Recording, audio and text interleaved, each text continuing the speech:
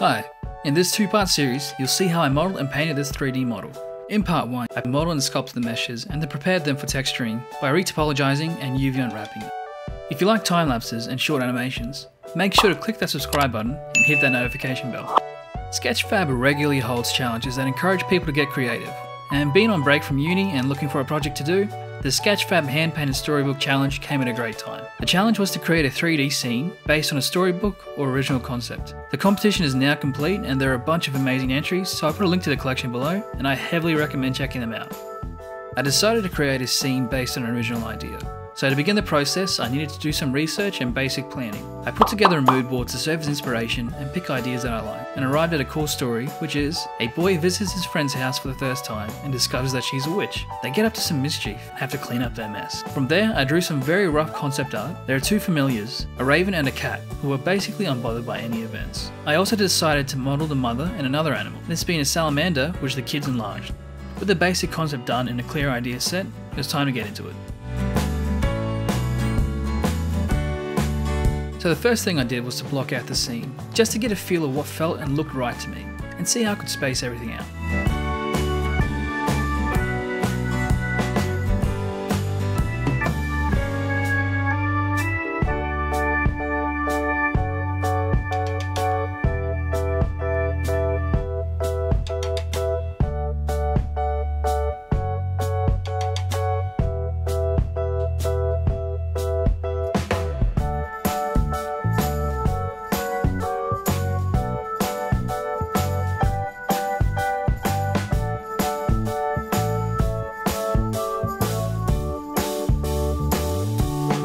After I found the composition I wanted, I started to properly model the elements out. First off, the cauldron, since it was pretty simple, and I always like doing sub-D type of modeling.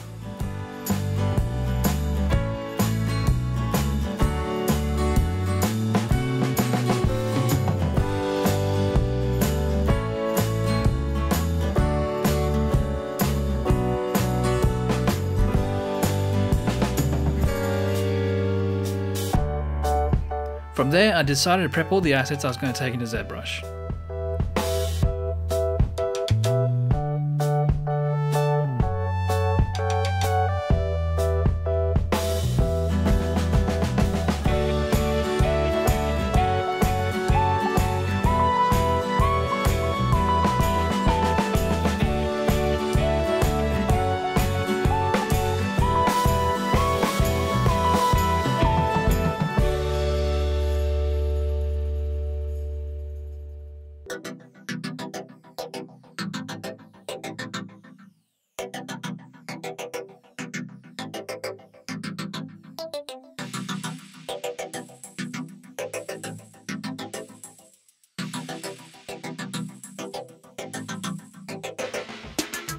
The reason I decided to take the model to ZBrush is that my experience with ZBrush has been quite sporadic, mainly using it when I needed to, so this was a great opportunity to get a better handle of the software, to experiment and essentially fail at some things. I find that I learn a lot with my failures, as it just forces me to think about alternate ways, or just better or more efficient ways of doing what I'm trying to do, if that makes sense.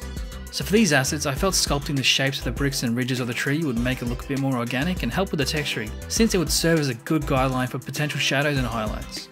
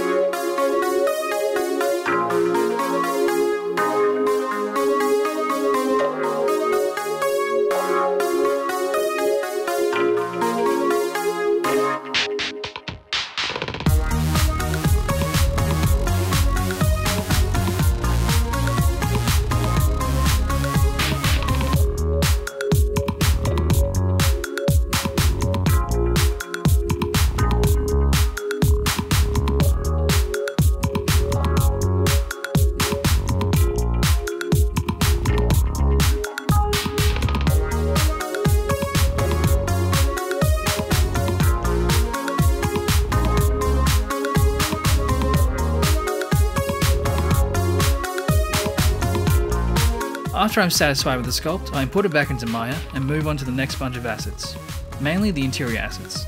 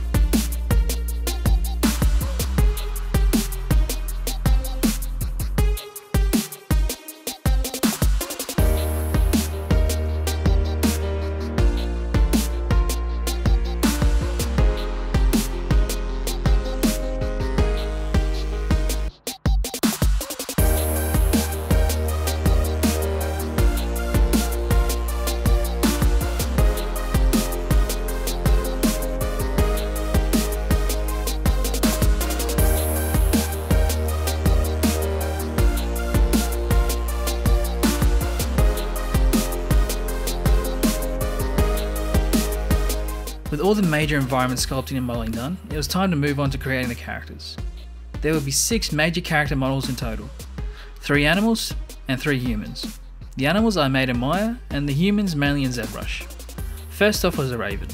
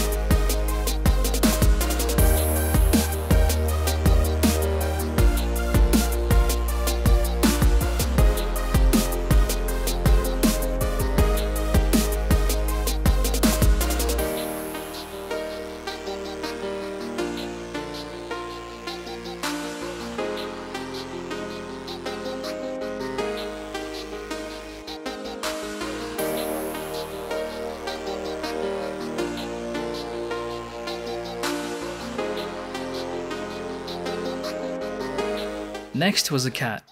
The raven and the cats are familiars of the Mother Witch, and I wanted them to have a bit of personality about them. They have lives outside of all the magic and mischief. Like you can see, the raven was reading a newspaper, and the cat I planned to make a sort of gamer, or just unbothered in general.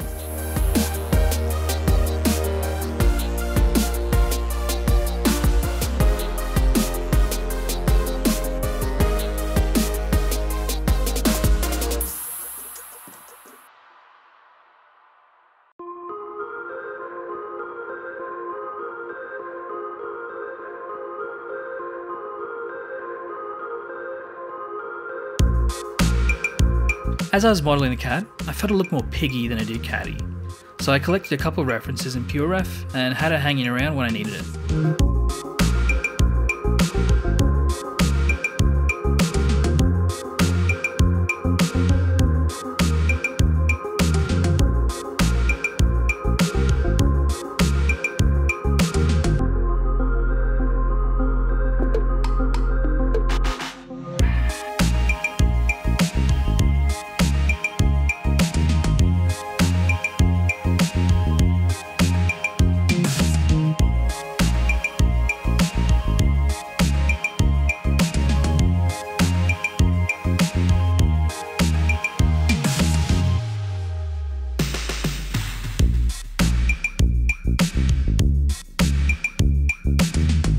With that done, I moved on to the salamander.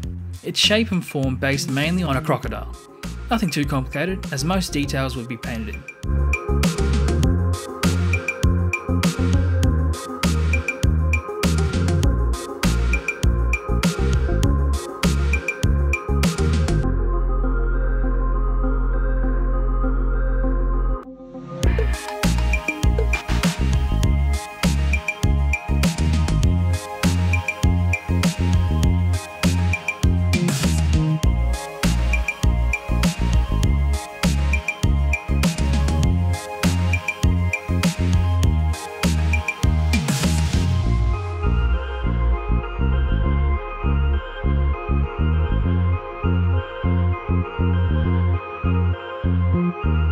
With all the animals set up in their place, I couldn't help but feel the place was feeling a little bit empty, so I decided to add some more furniture and items around, as well as complete the outside environment in general.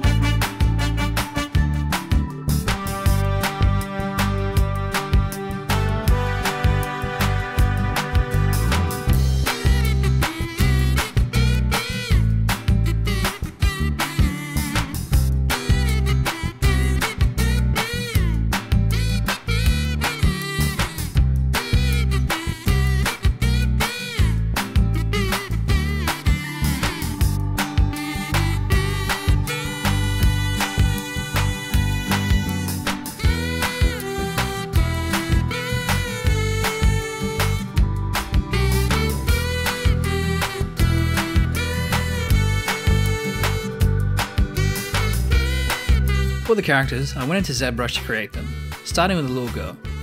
You'll notice that I tried different methods and experimented a fair bit when it came to creating the body meshes. In this sculpt, I tried out the mask and transpose method for the first time when shaping out the head and body.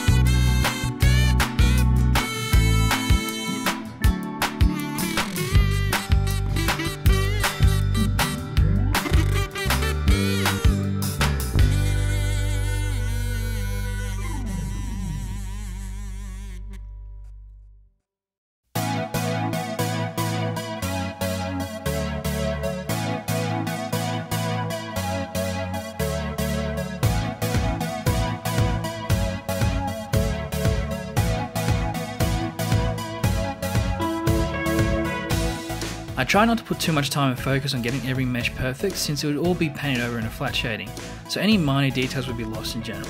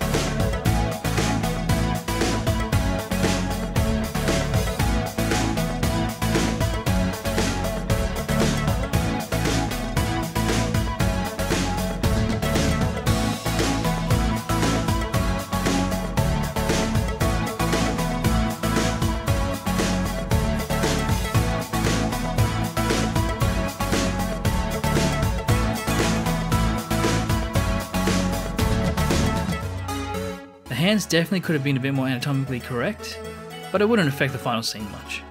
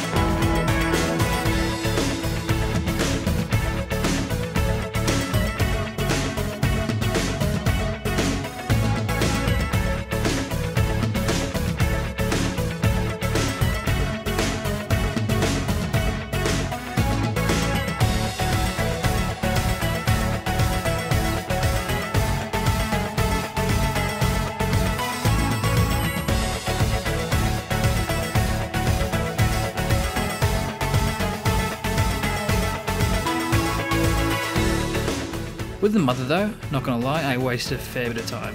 I was just having fun trying to get some form of anatomy correct, and started sculpting muscles when there was no need to. But one of the main reasons to use ZBrush in this project was to experiment and have a bit of fun, so no regrets.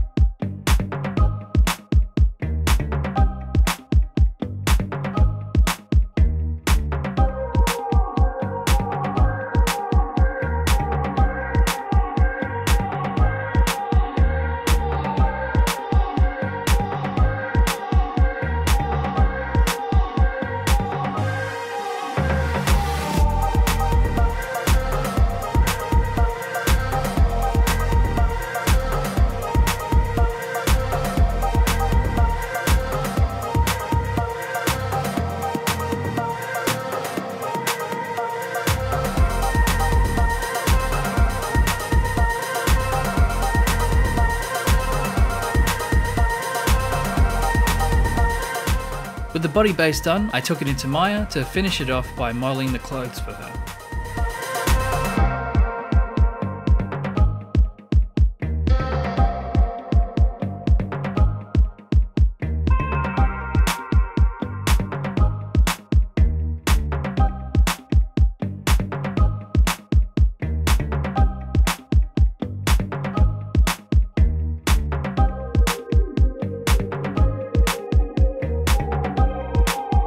With all the modelling done, it was time to prep it for texturing by retopologizing the meshes and UV unwrapping them.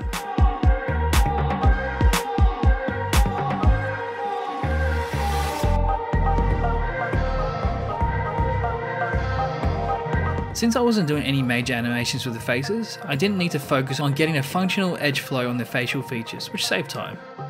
In general, this was a good way to get some practice doing retopology and basically refresh the knowledge I had already gained.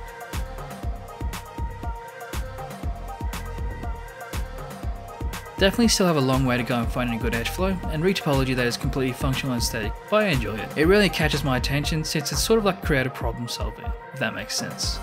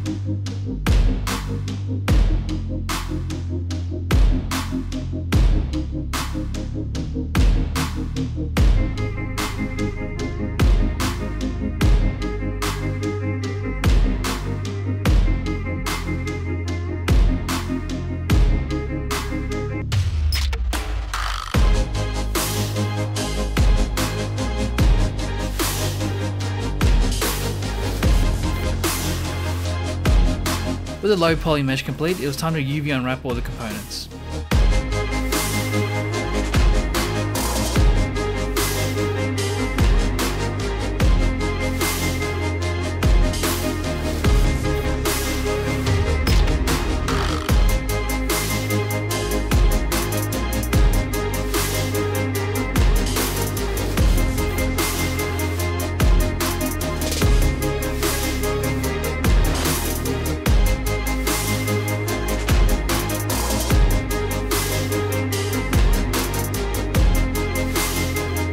With the girl done, it was time to move on and repeat the process for the boy and the mother.